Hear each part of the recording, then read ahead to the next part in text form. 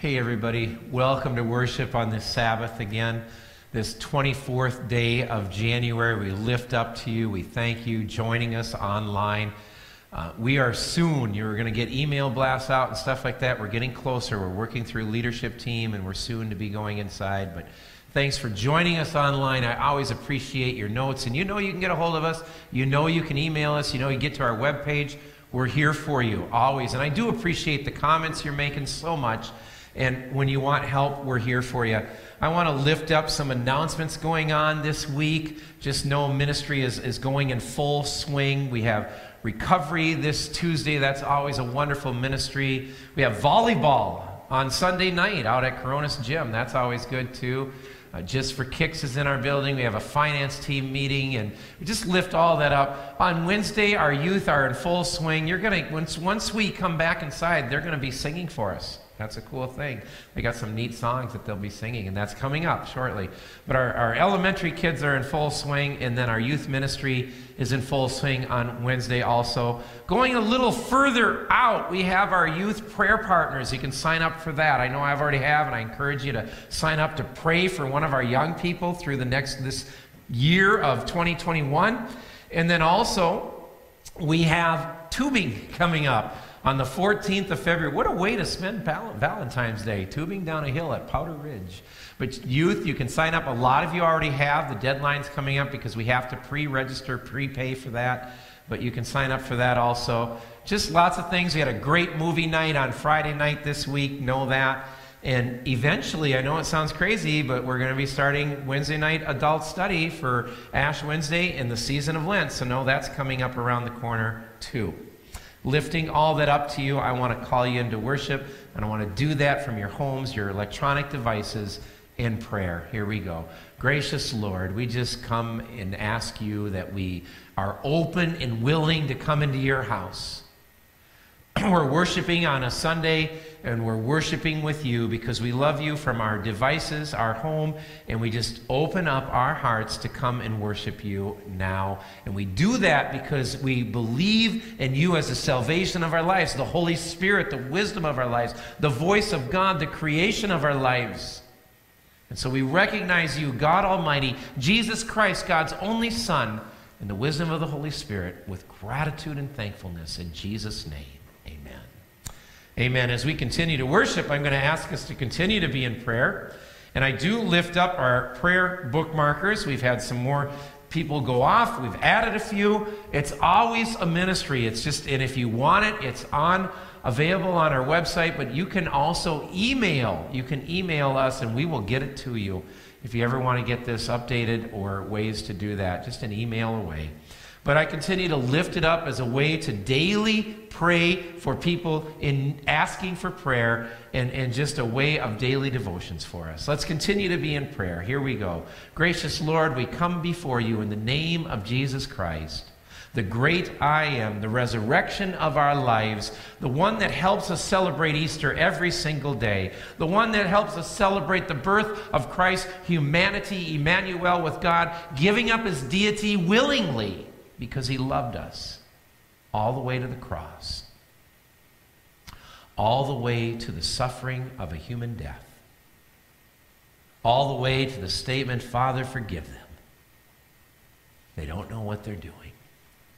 Into a resurrected life, complete agape, unconditional forgiveness. That's the name of the Savior we pray in Jesus' name. That's the name we lift up our needs to you because you said, bring your petitions before me with love and faith in the name of Christ. So we lift up the names on our prayer bookmarker, the names on our hearts and ourselves included, and we pray for healing physically and emotionally in Jesus' name. We lift up our mission statement to you, Lord. Help us be Jesus with skin on. This week, this day, help us be the example. We're not perfect, but your love is perfect in us. Help us be the example of Christ in Jesus' name.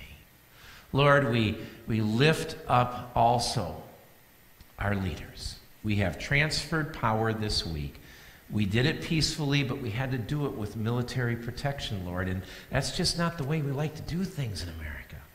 This isn't about who's better or worse with politics. That's not what I'm interested in, Lord. I'm interested in us as a country and a nation coming together and chasing God's love. And doing that with our president, to our local government, our national government, and all the way through, including us. So we lift our leaders to you, Lord, and we pray for them. And we pray for them in Jesus' name, from our president to our local government and some of our own. And we thank you for them in Jesus' name, Lord. Lord, I also lift up and pray for the men and women in our military. They protected us this week, and they did it because they were asked to and they signed up to do it. Thank you for them. We have men and women currently we're praying for from our prayer book marker in places like Germany, the Carolinas, in the reserves, Lord. They have spouses, they have children. We pray for them. We thank you with gratitude for the willingness to serve, and we lift them up in Jesus' name. Lord, as a church ministry, we pray for our firefighters each day. We pray for our medical responders each day, our law enforcement each day, and their spouses, their children, and we thank you for them. It's Sunday morning, Lord, and we had some snow run through the state of Minnesota, Lord, especially the southern half, and they're all out there protecting us through the night because it's what they do. The medical responders, the firefighters, the law enforcement, Lord, when we hear the siren, we pray, and we pray for them daily. We lift them up with gratitude and prayer. We lift up their spouses and their children, and we do it in Jesus' name. Lord, we pray for recovery at Grace Church in this community and those in recovery that we reach out to every single time online. Thank you. We're praying for you. Hang in there and have the strength to be celebrating recovery over the slavery of addiction. We lift them up. We thank you for what they teach us. And we pray for their freedom of recovery and celebration in Jesus' name, Holy Spirit. And Lord, as we come to you in prayer on this Sabbath, this worship, we lift up the Lord's Prayer because we know it, we believe it, and we say it.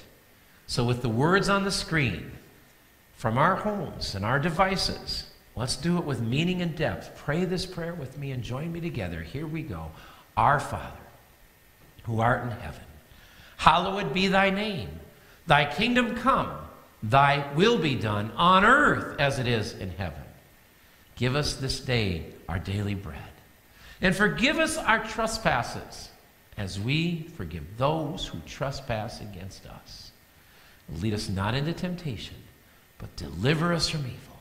For thine is the kingdom and the power and the glory forever. Amen. Amen. Thank you, Jesus. Thank you, God. Thank you, Holy Spirit. As we continue to worship, we are in the midst of a series on forgiveness. We're going to look at a passage, as David puts it on the screen for you all. At home, we're going to look at a passage in the New Testament book of Colossians. Paul is, again, writing, imagine that, from a Roman prison. And he is in that prison, and he gives us a wardrobe, garments of clothing to wear if we want to pursue godly forgiveness. If we just want to, get even and deal with it our way, then there's another closet of clothes to wear. But if we want to pursue godly forgiveness, Paul's going to give us this wardrobe that we faithfully are asked to put on. Starting in Colossians chapter 3, verse 12, the words of Paul, the words of God's Holy Spirit breathing through him. Here we go. And as God's chosen ones, holy and beloved, clothe yourselves with compassion, kindness, humility, meekness, and patience. Bear with one another, and if anyone has a complaint against another, forgive each other, just as the Lord has forgiven you, so you also must forgive. Above all, clothe yourselves with love, which binds everything together in perfect harmony. Colossians chapter 3, verses 12 through 14. Thanks be to God for the power of God's Word. We are, again, looking at a series on forgiveness. And today, with Paul's words from a Roman prison, we want to focus on the need for forgiveness, the need for forgiveness. And we're just going to look at that a little bit, and I'm going to ask that you join me in prayer. But before we do that, what I just read to you was a wardrobe of clothing that Paul says if you really want to start working on forgiveness, and it takes a long time. It's not just going to be a Sunday morning message. It takes a lot of prayer, help from others, maybe counseling, and a lot of faith. But if you want to do that, we must look at the wardrobe from God's level, not ours. Now, the reason we need to do that, I want to humbly and also in a fun way create out the real reason why we need to look at God's wardrobe. I don't know how to dress myself. I don't put a lot of thought into my wardrobe. I got to be honest, it's not high on my list. Some of you, if you're at home listening to this, I know some of you on Wednesday night, you gather with me, you're like, oh my goodness, Pastor Bob's finally coming out of the 90s. I may stay in the 90s for a while, I kind of like it. But let me see if I can explain to you about this. So a couple of years ago, my wife finally convinced me begrudgingly that it was time for a new suit. Threads were gumming out. It wasn't pretty. It was kind of embarrassing, she said. It's time to get a new suit. So we went to the new suit store, and we got in there, and a nice gentleman met us right away, and I'm begrudgingly looking, and as the nice gentleman with his tailor tape whatever measure thing and all of that in a new suit store that they have, and I look, and I see in the back corner a clearance rack. And I thought, whoa, a clearance rack in a suit store, I'm going. And we went to that clearance rack, and I found the price, you know that show, The Price is Right? I found the price that was right. Had, you know, a suit, coat, and pants, and I pulled it out, and I said, what about this one? And Kelly's in the clearance rack, and the guy that was helping us kind of took a step back and went, oh boy, and Kelly just looked at me right away and says, Bob, the reason that suit is so cheap is because corduroy went out in the 90s, okay? We need to really look at our wardrobe. I need to look at my wardrobe at times. And we need to look at a way to do that and a faithfulness to want to put on our God's clothing. Before we do that, let's pray. Lord, thank you for giving us a wardrobe. Because without it, we're left with the emptiness of vengeance and just wanting to get even. So as we look at the specific clothes that you would like us to wear, give us the strength to not wrap ourselves in low self-esteem and a lack of confidence saying we can't do it. Give us the strength to say we can. Because God, you said to Mary, by way of an angel Gabriel in Luke chapter 1, you said, with God all things are possible. Help us, Lord. Help us, Holy Spirit, know that as we look at the specifics of a wardrobe of forgiveness. Humbly, but with gratitude and expectation, may my words not be mine, Lord, but yours, Holy Spirit. In Jesus' name, amen. There's an African folk tale about forgiveness, and it's called Chasing the Snake. Now, in Africa, unlike Minnesota, all of the snakes are poisonous snakes. Maybe not 100% of them, but 99% of them are. And if a snake in Africa bites you, there's a good chance that you have been bitten by a snake with poisonous venom, that if you don't go get the anti-venom within a quick amount of time, we're talking less than an hour or maybe, it is going, the poisonous venom in your body, in your blood system is going to kill you. Much like you get bit by a snake in the state of Florida, the bayous of Louisiana, or the desert Southwest, it will kill you. So the folktale in Africa simply goes that if you get bit by a snake, it will do you no good to chase the snake that bit you and kill it. If you get bit by a snake, it'll do you no good to chase the snake that bit you and kill it. Because if you do that, that's the folktale, but if you do that, the poisonous venom in your body where the snake bit you will only run faster because the energy you are exerting from your body to chase the snake, and it will cause the poisonous venom to run faster in your body and actually kill you faster. If you get bit by a snake in Africa and you actually chase the snake that bit you to kill it, you're only going to die faster. What you really need is an anti-venom. Paul, from a Roman prison, is giving us clothing and garments that are anti-venom to the pain of hate and the pain of wanting to get even. Chasing the snake that bit you will only kill you faster. So let's unfold that a little bit. Let's look at that. Garments of humility, garments of patience, garments of meekness in verse 12 that Paul puts out there. We're going to dive into that. But first, let's look a little closer at Paul, the man that is writing these verses as the Holy Spirit speaks to him and the Word of God gets canonized in the Testament, the New Testament. Remember, if you look at the book of Acts and you look at Paul's former life, he was Jewish and he was bent. He was a vengeance-filled man wanting to rid the Jewish world of Christianity and any talk of a resurrected Lord. And he was so bent on it that he was intellectually smart enough, schooled, educated enough, where he got himself on the Sanhedrin court, which is equal to the Supreme Court of today. And he got himself in such a position of power and intellect that he could hire men to kill, or at least, the very least, arrest and jail people of the way, which was Christianity of his day. He would go from town to town and he would get lists of people of the way or believers, and then he would turn the list to his thugs, almost like a mafia type of thing, and they would kill. In fact, in the book of Acts, there's actual documentation of a believer named Stephen being stoned to death and killed within a matter of minutes because he was preaching on a resurrected Lord, and the ones who killed him laid their cloaks at the feet of Paul in celebration and honor of what they did.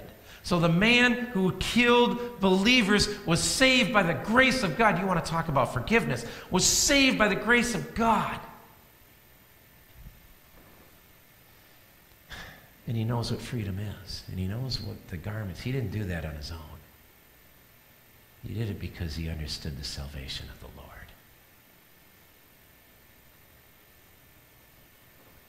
I have talked with people who have done hard time in places like Stillwater.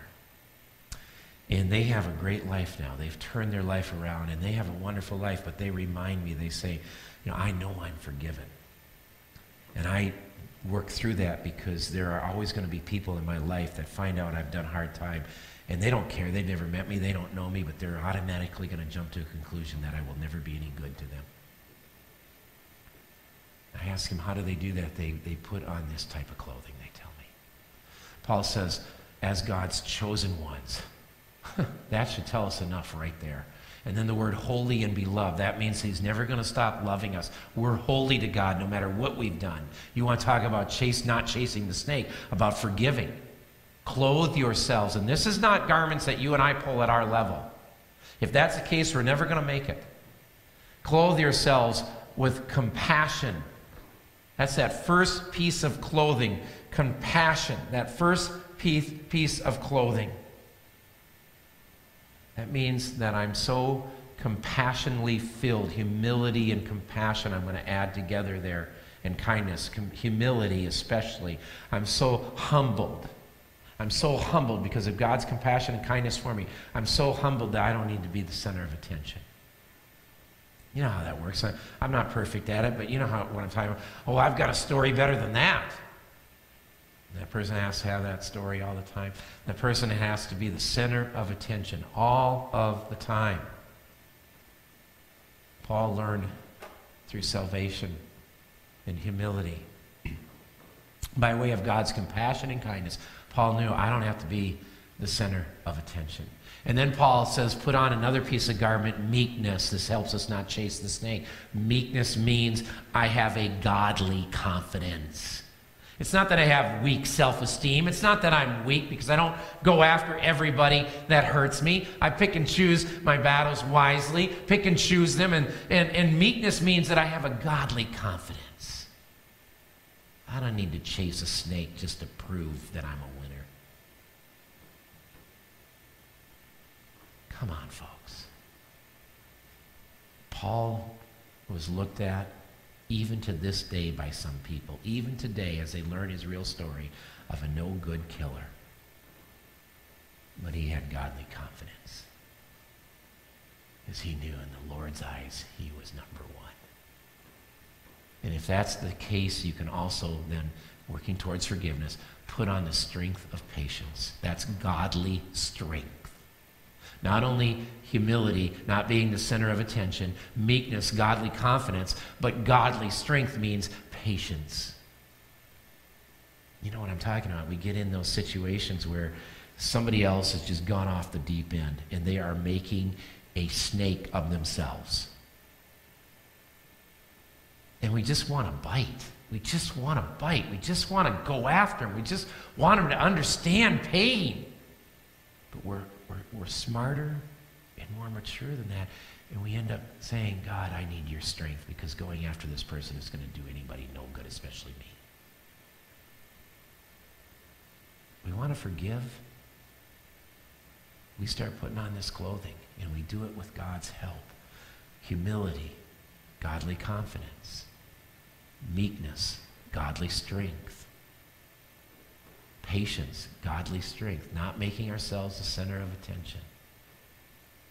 And once we get to that point, and Paul understands that personally, once we get to that point, we can go to God and we can say this other verse with confidence, bear with one another, and if anyone has a complaint against another, it's going to happen. It happens to me. I do it to others when I shouldn't. If anyone has a complaint against another, forgive each other just as the Lord has forgiven you, so you also must forgive. Before we started this message, we do it every single Sabbath. We say the Lord's Prayer. And one of the things we say, and I think it's very important that we say it in this order, that's the way Jesus taught us for a reason. Forgive us of our trespass. Forgive us our trespass. Forgive us our sins. So in other words, we acknowledge the clothing that God gives us when we seek God's forgiveness of our sins, and then we get the ability for the next phrase, as we forgive those who sinned against us. If we want to chase the snake, we can. It's pretty simple. It doesn't take much to chase a snake. But as we start chasing that snake, the venom in our body will build up with such poison that we will become dead to any kind of real love or purpose in life. We'll get the snake. We'll probably even get rid of the snake. But the venom will kill us also. Instead, Paul says, clothe yourself to a level of forgiveness. Finally, he reminds us what to wrap the whole closet wardrobe in. Above all, clothe yourselves with love. Now, that's a simple word, love. There's actually three Koine Greek, New Testament language that love is written in. One is an eros love, which is a physical love, like a husband and a wife have towards each other, or even a boyfriend and girlfriend. And then there's adelphos, the city of Philadelphia, adelphos, a brotherly, sisterly love, a genuine earthly level of love, brotherly, sisterly. And then there's the love that this Greek definition comes from, in this particular word of love, agape love, unconditional love. It never ends. If we want to choose the garments of humility, of meekness and patience, of not making myself the center of attention, of godly confidence and godly strength, then we got to pursue unconditional love. Because that love binds us in perfect harmony with God. I'm going to invite Dell Lieberentz up in just a bit, and he's going to sing a song to us. You can come on up, Dell. He's going to sing a song to us called Forgiveness by Matthew West. Kind of a theme for this series. You're going to hear that song a little bit, but it's really got some great words to it. as he gets ready to sing, I want to share a story. Somebody told me about, I don't know, a number of years ago that we were talking, and this person had become what I call born again. He had found that agape love, and he found it at such a level that he was no longer chasing the snakes in his life. He was letting them go. And he looked at me one time as we were smiling together and talking out on the lake, and he said, you know, I used to go to church on Christmas Eve and Easter so I could please my mom and get that done with. He says, now, Pastor Bob, I go every Sunday because I want agape love. And I know what that means. Forgiveness by Matthew West. Take some time and go to the altar in your home, folks. Wherever you are on your devices, spend some time at the altar with God as we close this message.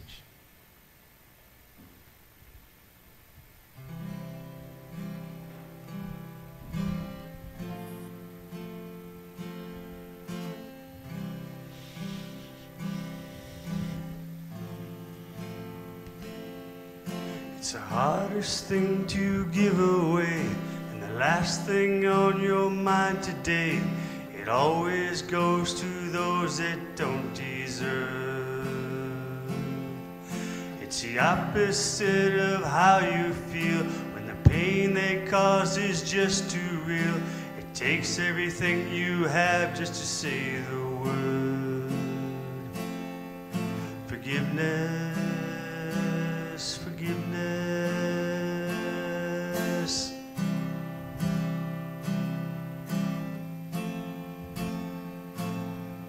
It flies in the face of all your pride. It moves away the mad inside. It's always anger's own worst enemy. Even when the jury and the judge say you got a right to hold a grudge, it's the whisper in your ear saying, set it free. Forgiveness, forgiveness, forgiveness, forgiveness. Show me how to love the unlovable. Show me how to reach the unreachable. Help me now to do the impossible. Forgiveness, forgiveness. Help me now to do the impossible. Forgiveness. It'll clear the bitterness away. It can even set a prisoner free. There is no end to what its power can do. So let it go and be amazed by what you see through the eyes of grace. The prisoner that it really frees is you.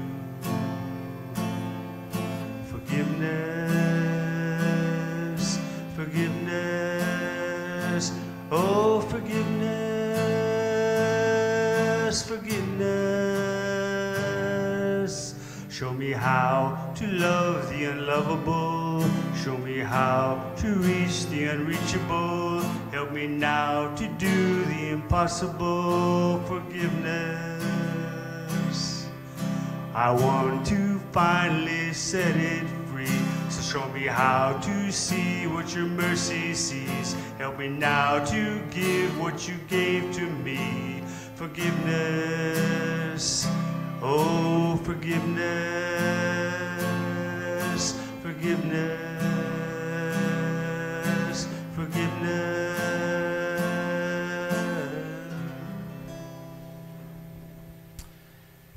Amen, and thank you, Dell. Let's just spend some time closing prayer here. From our devices, wherever we are, Lord, at home or wherever, help us understand, yeah, it's the hardest thing to do, but you can show us how to love the impossible. Give us the strength to put on the wardrobe of humility, of meekness and patience, so we can bring our burdens to each other and learn with agape love the salvation of Jesus Christ, a relationship with our Lord and Savior, we can learn to forgive each other. Because a lifetime chasing a snake only creates poisonous death and emptiness that leads nowhere. And Lord, we're tired of chasing the snake. Help us understand. Forgive us of our sins as we forgive those who sinned against us. In Jesus' name, Holy Spirit, amen.